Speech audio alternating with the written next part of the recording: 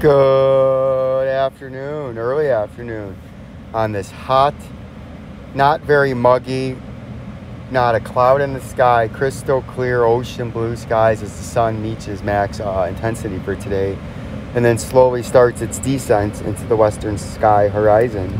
In the greater Bloomington metropolitan area in central Illinois, this is Vincenzo'S Gold Crypto Investing, where you like, subscribe, and share on our way to 400 subscribers now for a one-of-a-kind, company-made, probability-based trading alert and technical analysis. And we're going to start off this update.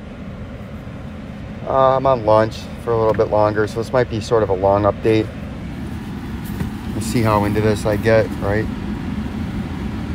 It's all about how motivated I am, but you can see Bitcoin. We drew out a little price for you, so you would know what's going on yesterday, right?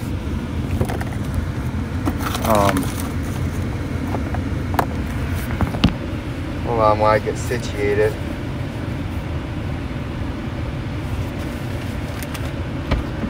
What's going on around here?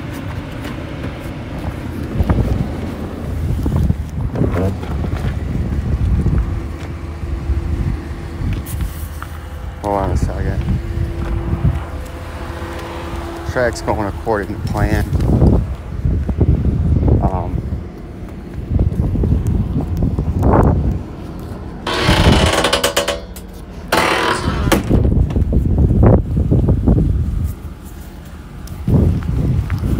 Fucking motherfucker.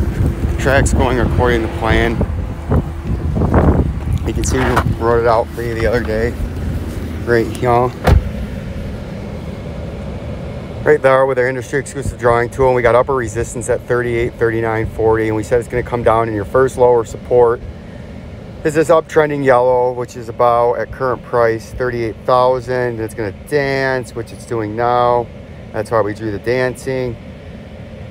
And then we think it's coming down here in the next few days to a week, right? And then we think it's going to continue down in an up and down fashion, right? But we're currently in this bottom quadrant, right, between upper resistance and lower support, and we're threatening to break into this quadrant right there and then drop down into this quadrant with upper resistance and lower support. So we think we're going to continue trading down in Bitcoin. Now, in another breaking news, Federal Reserve Chairman Jerome Powell, who's backed into a corner due to inflation, and now people are starting to get concerned about it. They had a 2-day emergency Fed meeting to announce that the Fed would start thinking about tightening monetary policy and raising interest rates. Well, they're not going to raise interest rates, and they're not even going to talk about raising interest rates. They're going to say it's all transitory, and as the summer and fall progress, the economies are going to get more into full gear, and inflation that we're seeing now will start to dissipate. And as the products become available, like computer chips and whatnot, used car prices will come down. We'll be able to start selling those new cars. The products, consumer goods, will be more in demand because the economies have been open long enough. He's not going to raise interest rates. And the markets that's selling off gold, selling off long-term treasury yields and bonds and suppressing them because they think the Fed's going to raise interest rates because of inflation. They're out of their fucking mind. They can't raise interest rates. This whole house would come unglued. Federal Reserve will announce its latest policy decision this afternoon. Although the Fed is expected to keep interest rates pinned at near zero, the central banks may offer some clues on to when it will slow its aggressive asset purchase program. Since the depth of the pandemic, the Fed has been snatching up $120 billion a month. I repeat, $120 billion a month in inflation in U.S. Treasuries. And you're wondering why bond prices and Treasuries are being suppressed, because they're buying $120 billion a month. Right? Artificial demand to keep the interest rate down. With inflationary pressures rising as we continue to pay people to not work but to get money, and that can consume and take out of the economy without producing and putting in. Yes, it's going to have inflationary pressures. On the path to recovery, some Fed office officials said they were eager to have discussion on paring back the pace of the so-called quantitative easing program, or inflation, asset monetization, right? government monetization of debt is what that quantitative easing stands for. Inflation, expanding the money supply.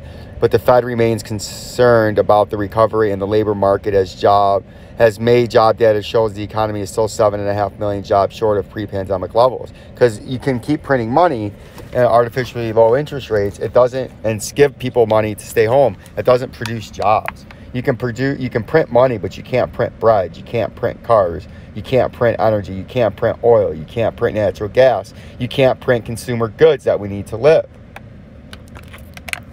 And if you think because we've had the biggest increase in producer price in the producer price index history, you think that's going to scare them? No, producer prices climbed 6.5% in May on its annual basis, largest 12-month increase on record. That's not going to stop this guy with interest rates. He's going to continue the easy Fed policy, the dovish policy, or the hawkish for the markets, dovish for the dollar policies, and it's going to drive gold up and it's going to drive the dollar down. If you think he's going to start tightening fiscal policy, you're fucking drunk. He can't, they never can, and they never will. We've already shown how they can't. We'll get more into that on Fiscal and Monetary Policy Fridays. A little bit more onto it later on today. Some more on updates tonight. I'll have some going off at 2, 3 in the morning when I'm not up. Dogecoin, same thing. We're going to end here. We drew this out for you the other day, and it's following it beautifully, right? And it's going to continue to follow it beautifully because this is just how the price is going to move, right? See that?